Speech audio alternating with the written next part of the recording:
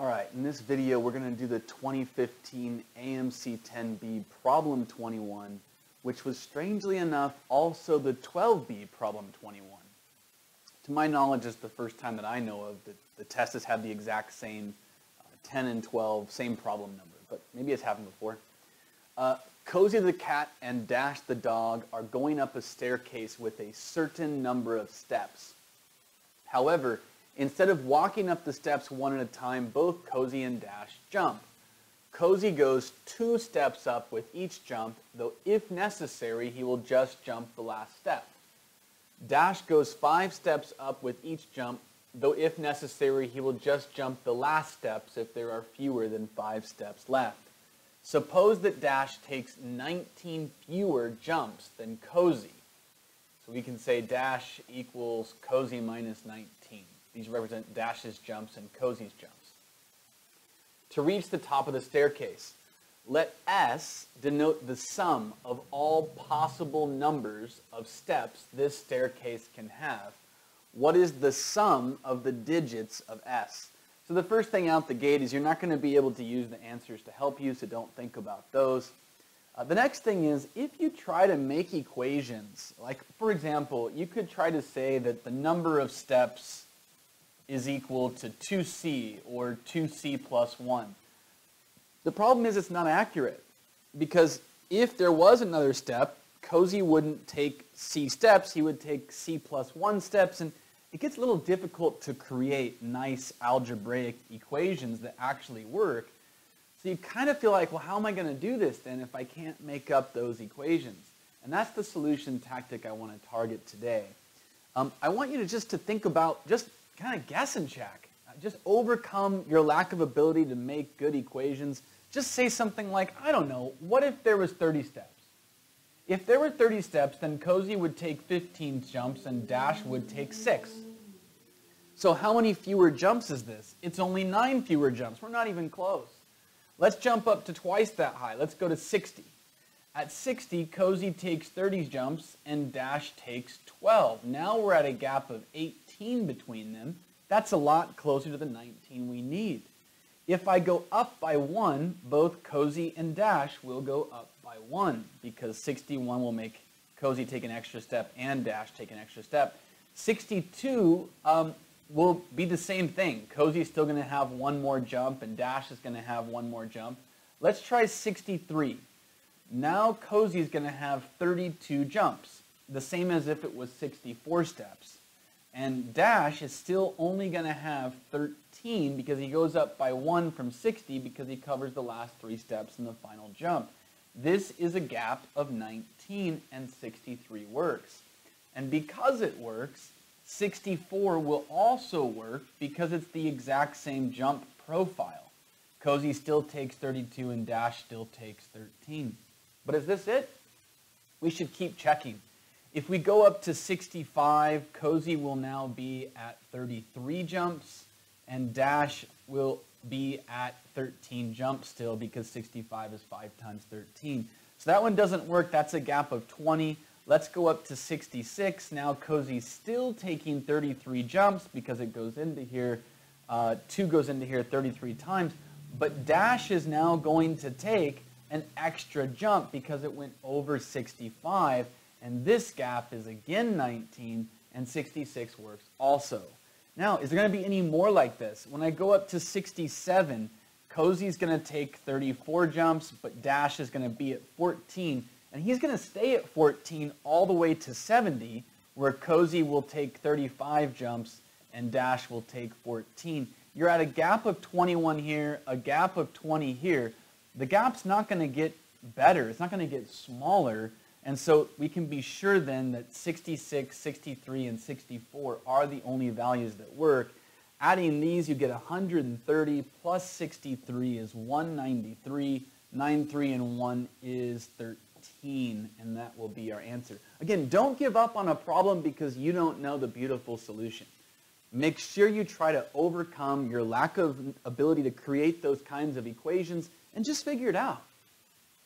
Okay, in this video we'll do the 2015 AMC 10B Problem 22. In the figure shown below, ABCDE is a regular pentagon and AG is equal to 1. What is FG plus JH plus CD? Okay, so we need to figure out, how to progress in this problem. We probably don't want to refer to these lengths as FG, JH, and CD, so let's just give them letters. We'll say FG is A.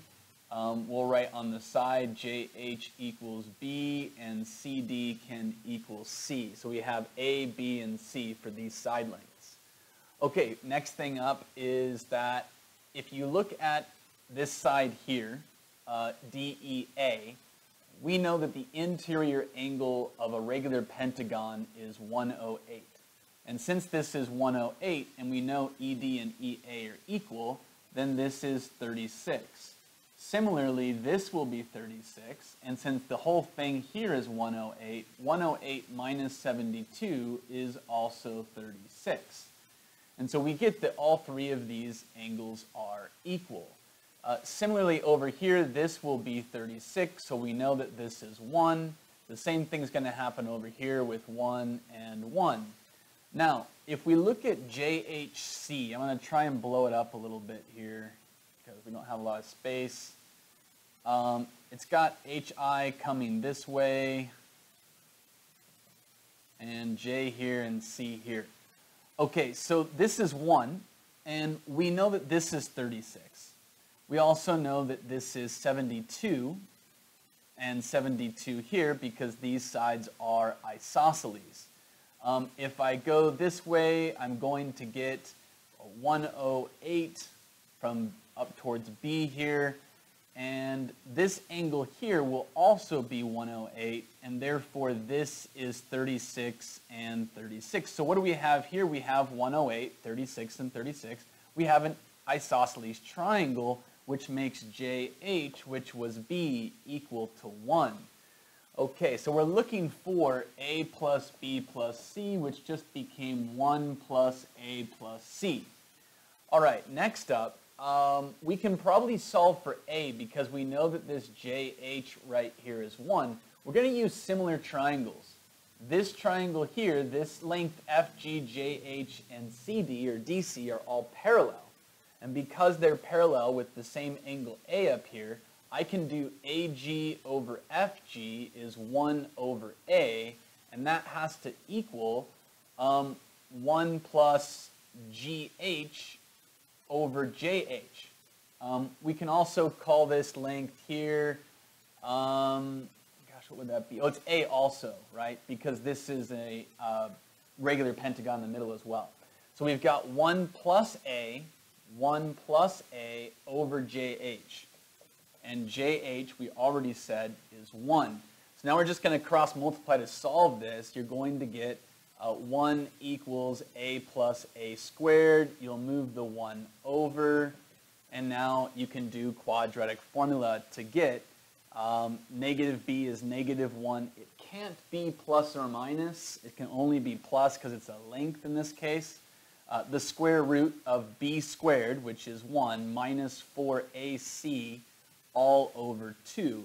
Okay, so then negative 1 plus root 5 over 2, which tells us, among other things, and you may have already known this, that regular pentagons are connected with the golden ratio. This is not the golden ratio, but it's close to it.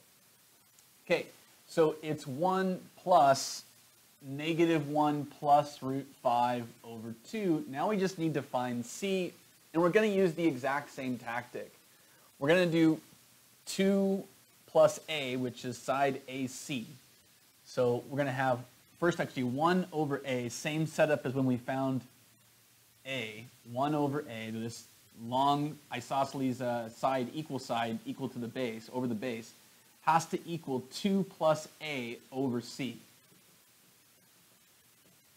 Okay, again, that's because this is similar triangles, 36, 72, 72, and the same thing here. This is 72 and 72 with 36. Okay, we cross multiply. C times 1 is C, and we get A times 2 plus A. Now you can distribute, but actually because A is kind of funky, I think I just want to leave it like this. -1 plus root 5 over 2 times, how do I add 2 to this? I'm adding 4 over 2, which is going to give us 3 plus root 5 over 2. Multiply now, -1 times as -3, minus root 5 plus 3 root 5 is plus 2 root 5, and root 5 times root 5 is plus 5, all over 4. -3 plus 5 is 2 plus 2 root 5 over 4, and now we can divide to get 1 plus root 5 over 2, which actually is the golden ratio. Okay, so now we can add this all together. If I add these two, the -1 and the 1 are going to cancel. I'm going to get root 5 plus root 5 is 2 root 5 over 2. The 2's cancel, now I've got root 5 plus 1. That is answer choice D.